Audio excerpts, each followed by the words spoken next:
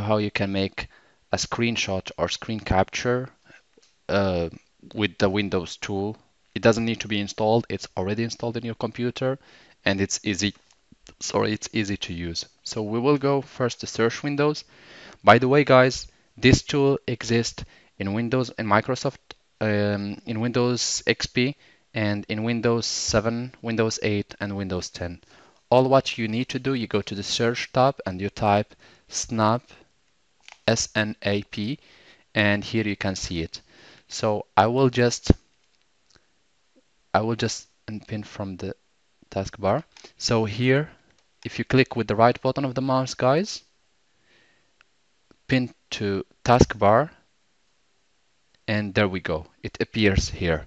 So after that, you will just click on it once, and here, guys, it appears.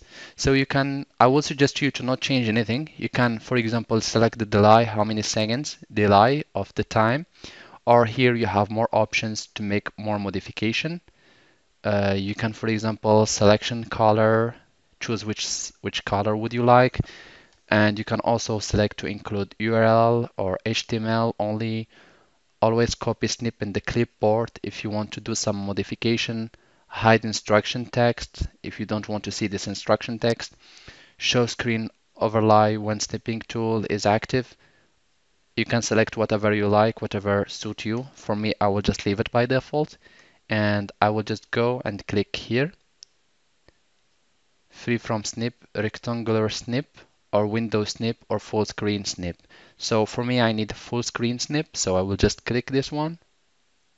And here I have my full screen snip, which is already done, as you can see.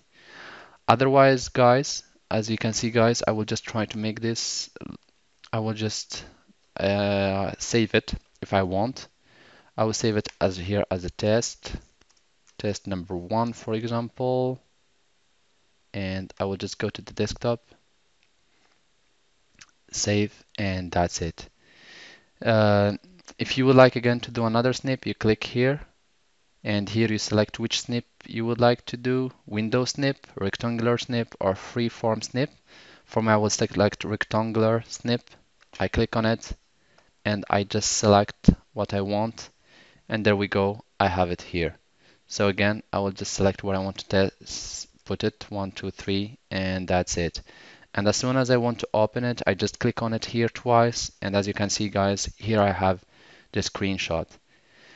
I hope this video tutorial was useful to you guys. If you need help, assistance, you can always contact us via our Facebook page or Twitter. You can just send us an email, or you can do it easier. You just put a comment with the hashtag question and we'll reply to you. Thanks for watching. And if you like the video, please don't forget to subscribe, to share, and to press like. This is how you encourage us to continue.